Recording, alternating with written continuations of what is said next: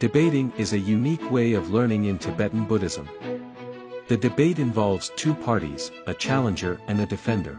The debate begins with clapping hands. The undulating sound of clapping unlocks the wisdom of debate.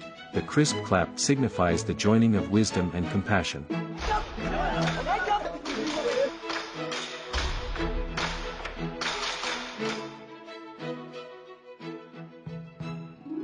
Among so many debating experts, the fourth Panchen Lama, Lobsang Chochi Gyaltsen, made his mark in one debate.